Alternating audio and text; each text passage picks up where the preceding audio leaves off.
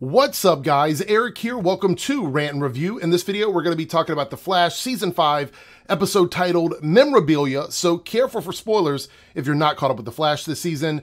You've been warned. Let's get into it. Okay, so I can't lie to you guys. I have become increasingly frustrated, bored, just not interested in this main storyline on The Flash this season over several weeks now. If you've been to my live streams, you know just how frustrated I am with it and why I'm just ready for this whole West Allen cicada storyline to wrap up.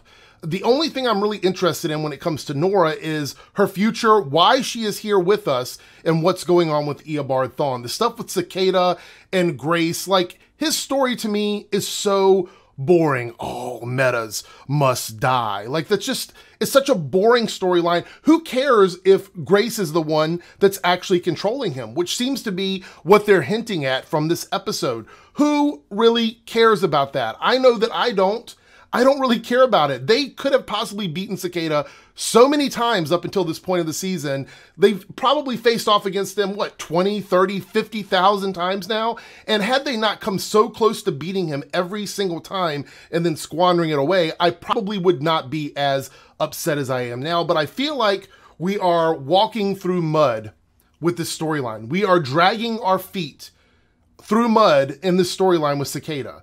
And this week's episode is a perfect example of a bunch of nothing. There was maybe 3 things in this episode that really mattered to the plot of the series. The rest of it was the excess show, reminding us that Nora is still a liar. We already know this. The whole viewing audience already knows that Nora is a liar. We are already aware of it. We don't need you to continuously remind us that Nora is lying because we already know it. We are already aware that Nora is lying. And if we're keeping score so far, only 2 people on the show know that Nora is a liar. The big one is Wells. Wells is on top of it. He knows that she's lying. He's trying to gather more evidence. But here's the thing. We are dealing with a team of people who are all very, very smart. And putting Barry and Iris aside, they're her parents. Maybe they're blinded by the fact that they are her parents. What about the rest of the people on the show? What about Caitlin, Cisco, Ralph, anyone else on Team Flash who could be capable of knowing that Nora is keeping something from the rest of them seem to be completely oblivious to it, except for Wells. Now, the other person that knows Nora is a liar is somebody who just met her, and that's Grace. Grace, within 30 minutes, had determined that Nora was lying and that she was a liar. She literally, and if you go back and you watch it, literally calls Nora a liar in this episode. So we spend all of this time just continuously reiterating that Nora is a liar when we already know this. We are already aware of this. Why are we spending all of this time trying to prove that she's a liar when we are... I'm so frustrated with the storyline. And then at the end of the episode, after we've gone through this whole dreamscape scenario, Wells tries to basically out Nora to the rest of the group by giving her an opportunity to admit what she's done. He goes, you know, you've been keeping this from them. That's truly what was going on. That's why you did it. And then he proceeds to allow her to not answer. She's not going to tell them. She's not going to do it. We kind of already knew this anyway, but then in this episode, now we know for sure that Nora has no intention of telling them anything, okay? She's not going to do it. Wells continues to cover it up for her and gathers information. So the only thing that was really necessary in this episode when it comes to Nora and unraveling the mystery is that Wells confirmed with Barry that the Reverse Flash was her protector in her dream world. But we already knew this. We are already aware of this. We're already aware that she's working with Eobard. We didn't need to know this information. Wells already distrusts her. He doesn't need to know this information. Who needs to know this? The rest of Team Flash. That's who needs to know it. So we go all the way to the end of the episode. I'm holding my breath. I'm going, we're finally going to get the reveal. They're finally going to come clean about what's going on with Nora, and she's going to tell them everything. And then the back half of the season can be the team trying to unravel the mistakes that have been made because of Nora and Eobard. But no, that's not where we go with it at all. She just continues to lie, and the rest of the team seems to be okay with it. And she's a bad liar too. And that scene where she's double talking and things like that, all of that was just so bad. And I kept thinking somebody on the team is going to catch on to it. Matter of fact, when Wells approaches Barry about her protector and he starts questioning Barry about it, does Barry pick up on it? Does Barry figure out what Wells is doing? No, not at all. He doesn't seem to have a clue whatsoever. I'm convinced now that Barry is 100% a side character on his own show, and the show is now about excess and the West Allen family, and that's really what we're watching this season. And as far as I can tell, even the diehard West Allen fans are over this drama between the three of these characters. They're completely done with it. They're overseeing Nora lying to her parents. They're over the parents just overlooking everything that Nora's doing. And based on what we saw in this episode in Nora's memories, she is an unreliable narrator, period. She's just unreliable no matter what, because even in her memories, in her dream state, inside of her mind, things that she's doing in there are lies. So we are subjected to the fact that Nora lies about everything. Even when she's not consciously lying, she is lying.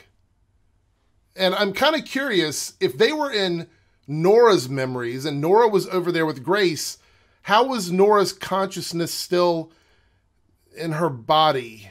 How does that work exactly? Because Nora wasn't, they were in Nora, yeah.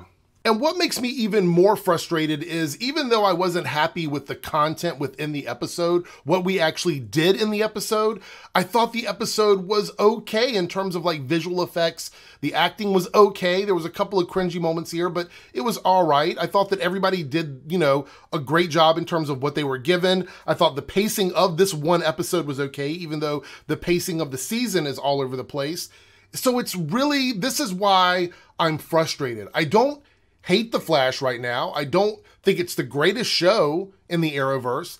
I don't think it's particularly bad because the level of intent is really high.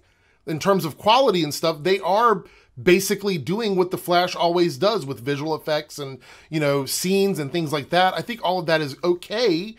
It's just the storyline is just so, like Nora is hanging out in 2018, 2019 for months at a time. What would have happened if Barry would have actually, wait a minute. Yeah, Barry has done this before, and guess what?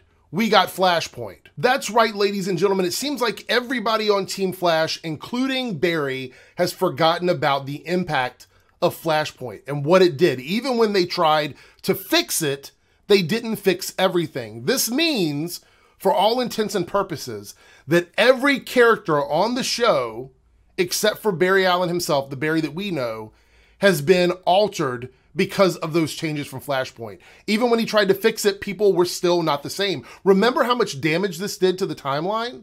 So they're just okay with Nora coming back and doing, like, I know I talk about this every week and I rant about this every week, but I just can't believe that we are still sitting here thinking it's okay for Nora to basically have a staycation in 2019 for absolutely no reason. Like, if I were them, I would say, you know what? It's kind of weird that Nora is here with us. She knows some stuff that's changed. She knows some stuff that's been altered, but she's just hanging out. She's just here on vacation, and it's really dangerous for her to be here right now.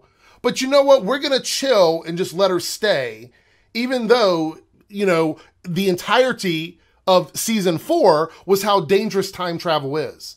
Barry would not even travel back in time to stop an explosion within the city. Just think about that for a second. We're talking fractions of a second he was not willing to do it. But now, here we are, season 5, and all of those safety measures are thrown to the wind. We just don't care anymore, even though we know no matter what actually happens here, even if it's just a tiny change, it will affect the people in the future in ways that are not predictable by our team, because they have no idea what Nora's doing with the timeline, and they're just allowing it to happen. And even Wells is keeping an eye on it by looking at this tablet and trying to figure out what's going on with the journal and things like that, trying to see what changes she's making. But I'm just surprised that Barry, of all people, subtract everyone else on the team, that Barry himself is not more involved with what Nora is actually doing to the timeline, because it's a pretty big deal. And here's another thing. What about that previous episode of The Flash where Iris basically cursed out Wells in the hallway for simply talking to Nora?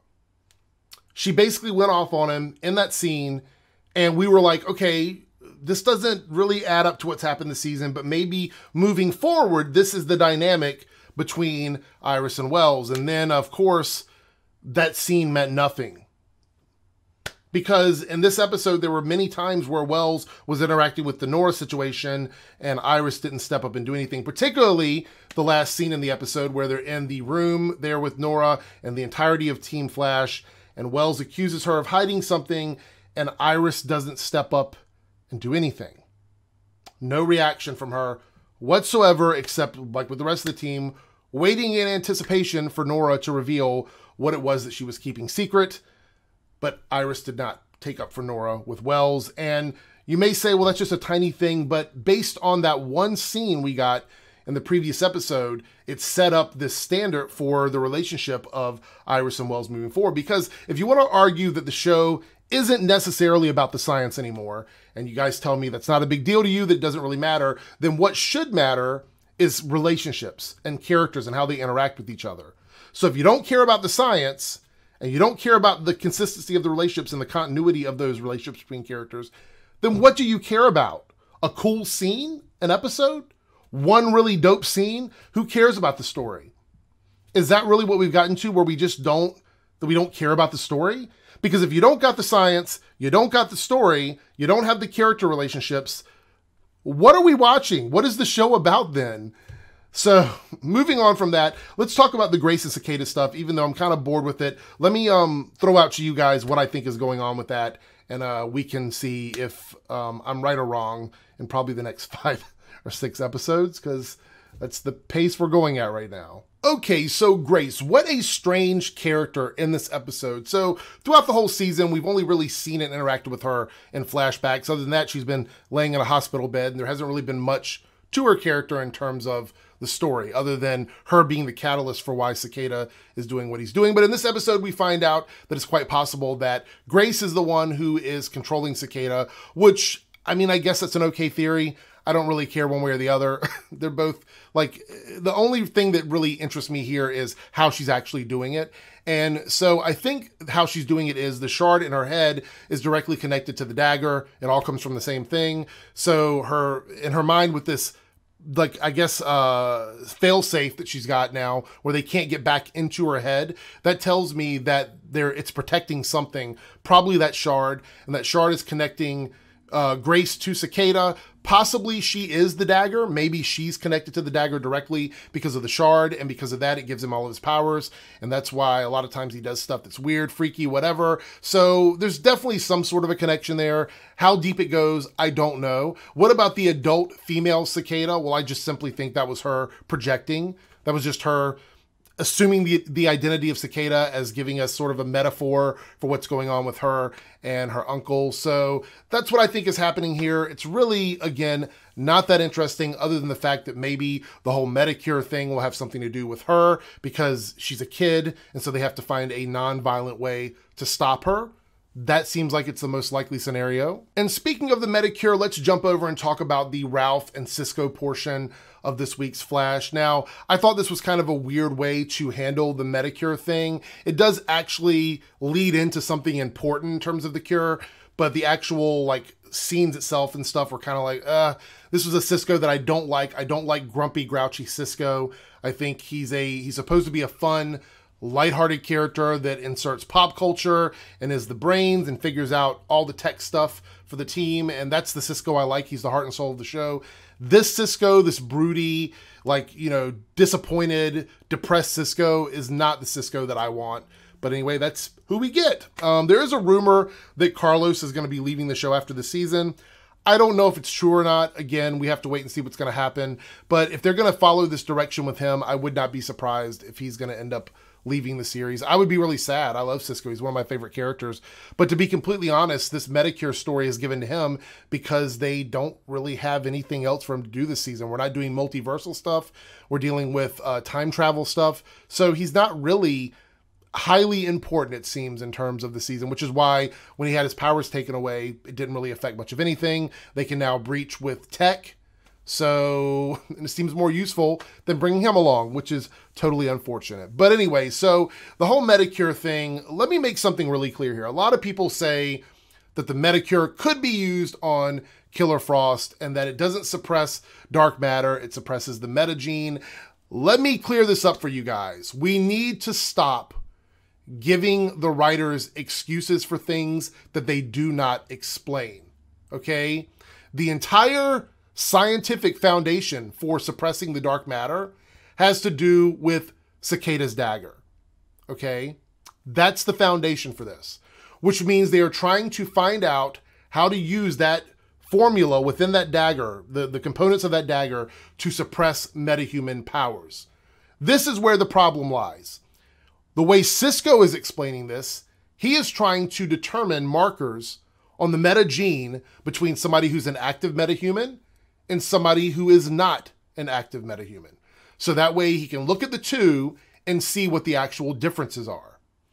This, my friends, has nothing to do with suppressing dark matter. It actually has nothing to do with Cicada's dagger, to be completely honest. Because if his dagger suppressed the meta gene, it would affect Killer Frost. Because like it or not, Killer Frost is a metahuman. She's just not a dark matter metahuman. I've gone over this in several videos. You can fact check it with DC. Any human who is granted superhuman powers is classified as a metahuman unless there's some sort of magic element to it. So if their powers are genetic or ingrained within them, and they were a human before, that makes them a metahuman. So Killer Frost is still a meta. At some point, there was dark matter in her system because they talked about it a couple of seasons ago. I made a video about this. So the fact that now she's not affected by Cicada's dagger would insist that if his dagger doesn't work on dark matter metahumans, that's why it doesn't affect her based on her retcon story. However, if the cure is based on suppressing the meta gene, then that would affect her, meaning that his dagger would affect Caitlyn as well. So stop making excuses. This story, this whole Medicure, is just a bundle of garbage. It really doesn't add up. I mean, if they're going to do it by the dark matter stuff, okay, go with that. I'm cool with that. But if you're going to go with the meta gene, actually subtracting or suppressing the meta gene, that's a whole nother can of worms. The two of them are not the same thing. It's two completely different processes. So what is this Medicure going to do? Well, I think the whole purpose of this Medicure is so that by the end of the season, they can cure Grace, they can cure Cicada without having to hurt them. That's the entire reason for this Medicure. Because if Grace is in fact the mastermind behind everything that's going on, she's a child, they're not going to do anything really dangerous with her. So yeah, there's that. And with all that being said, I'm going to wrap this up talking about two things. One of them is the end of the episode where we find out that Iris is all of a sudden going to be starting up her own newspaper based on her blog, which she said that her ad revenue has been up. Good. So no yellow icons for Iris on her blog. So we're pushing into that story. I'm happy that we're moving in that direction. I'm really sad that we spent so much time in this episode doing what we were doing with the characters instead of focusing on a story about Iris getting to that point instead of just like throwing it in. It really was just quickly thrown in the end. And if I have to say anything about the family stuff in this episode, the stuff between Iris, Barry, and Nora, I will say it was fun to see Iris and Barry sort of working together within Nora's dreamscape, inception world, whatever you want to call it, because they said it was memories, but then it was also people actively doing things. There was defense mechanisms. It was kind of... and even Wells sort of like had to add on to it later on, like, oh, it's not dangerous because, like, it's just like, oh gosh, okay. Also, of course, Iris had to save Barry when he was facing off against the dream version of the Reverse Flash with a gun within somebody else's mind. there's that. So they just want to continuously, you know, make Barry the secondary character on his own show. I don't get it. It's whatever. So yeah, we're getting the Iris newspaper storyline, and we find out that it's pushing the timeline forward in terms of like where things are happening. Although when Nora confronts them about it, she goes, look, with Gideon, it was 2024. The paper was established, I think she said, in 2021. I think is when she said. So now it's being established earlier. So I guess everything is being pushed up in terms of time. I don't really know. I don't, you know, if that had happened, then Nora would already be aware of it because her memory should be affected by the changes she's making to the timeline right now. Because we really haven't been explained how the book and the journal actually works. Do they actually retain memories when you read them, or does it like somehow remind you, like, you know, sort of like you forget something and then like, you know, you hear someone say something later on and you're like, oh yeah, I forgot about this thing. Is that how the journal works? We don't really know. We don't have an idea really of how it works, but so there is that.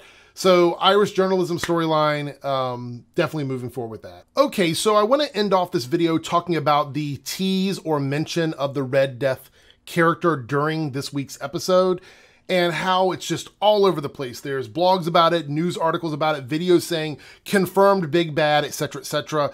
Look, guys, it's not confirmed as a big bad. He's not confirmed. He was literally just name dropped in the episode, and people are saying, well, what about the Thinker? He was name dropped. Yes, but the way this season is working out, it seems like they're setting up for a Reverse Flash arc next season because of the whole Crisis event. So if we've got Crisis going on and we have the Reverse Flash stuff being set up, when would we have time for the Red Death storyline? How would he be the big bad? Not to mention that if you know about the Metal storyline and how this character comes to be, it would be very hard for them to do it without it being in a crossover scenario. It would be very difficult. But say for the sake of it, what about this Red Death character? What about the mention of him? Well, we know that Nora is an unreliable source. We had determined that she was lying about Iris and her relationship in this memory, subconsciously, unconsciously, don't really know. So how do we know that this is actually, in fact, an accurate account of what happened or a recount of what happened based on Nora's memory? Not only that, but Captain Singh, when he's talking about Red Death, he goes, it tarnished the Flash's legacy to some way, talking about the cicada situation and how he resurfaced. So this is Nora's memory, supposedly. It's not like looking at Gideon and seeing changes to the future. So was Nora lying when we got the first flashback? When she was seeing Cicada there in that flashback? Was that a lie? Or is this a lie? Because I'm really confused here. Nora had no reason to lie to us, the viewers, because, well, that would be breaking the fourth wall. But lying in a flashback earlier and then lying in the flashback now, it would only make sense if this flashback, the one that mentions the Red Death, was not an accurate recount of what happened. So this is why I'm so frustrated with the season. Like, this is a memory. Our Nora would not have the memories of stuff that happened that were changed because of her without actually actively having her memory changed in real life. Like how can I put this to make it make sense? Like, our Nora, the one that we know, would not have different memories from the one that is talking to everybody. So this one that we see, this younger Nora in the future, is the same Nora we're talking to right now. So if her memories were changed there in this flashback, then they would be changed in present day Nora, the 2019 one that's coming back from the future into our past. I can't anymore. Basically, Red Death is not confirmed as a big bad. There's a lot of clickbaiting confirmed or articles with confirmed or people that are diving into it. I get it. We're very excited about seeing Red Death because he's a cool looking character. But the story of Red Death was basically connected to a Batman storyline in the comics, which included variations of all kinds of characters facing off against, you know, Batman. So seeing a Batman or a Bruce Wayne version of the Flash as the Red Death on the series probably isn't going to happen. It's probably not going to happen. So if they're going to use the Red Death, it's not going to be this version. We're not going to see, it may look a little bit like this, but it's not going to be, You know what? Let me just let me score this episode and get out of here because it's already taken up much of the time in this video. I'm gonna give the episode. It wasn't a horrible episode. It was above average for me. I'm gonna give it a 7 out of 10. I want to give it lower, but the episode itself was not filmed poorly. The special effects weren't bad. The acting wasn't particularly bad. You know, the problems I have with it is just the overall feelings that this episode brings based on the whole season, and I can't score this episode as an episode based on everything else that's happened so far. I can't do that. I have to score it by itself, and it wasn't like the worst episode. So 7 out of 10, I feel, is a very accurate score. If I was scoring it based on like the whole season, it would be much lower, like maybe a 5 or 4.5 out of 10. But that would be me just holding this episode responsible for everything else that came before it, and I don't think that's fair. So 7 out of 10 for this episode, but I'm not happy with the season right now. I'm not happy with The Flash. To put it in perspective, this tease, this one name in a 30-second scene with Captain Singh was more exciting than anything else that happened in this episode. This got more buzz on articles, on Twitter, on everywhere than anything else that's happened, maybe even this season on The Flash, with the exception of the Reverse Flash reveal. So that should tell you something about the state of The Flash right now. But you know what? I want to know what you guys think. Go down in the comments below. Let me know what your thoughts are on this episode, on the state of The Flash right now, like the season as it is, and whether or not you agree or disagree with me. I just need things to pick up the pace a little bit. They need to move a little bit faster. But based on stuff that I've heard within 4 or 5 episodes, we are still dealing with what we're dealing with here. And I'm just really frustrated with it. But let me know your thoughts, theories, opinions down in the comment section below. If you're new to my channel, please hit the subscribe button. I always say that too fast and get tongue-tied. Hit the subscribe button and become part of the Eric-verse. I make videos like this all week long. Give me a thumbs up if you enjoyed the video, and please leave a comment if you are so inclined. That's it, guys. I will catch you in the next video.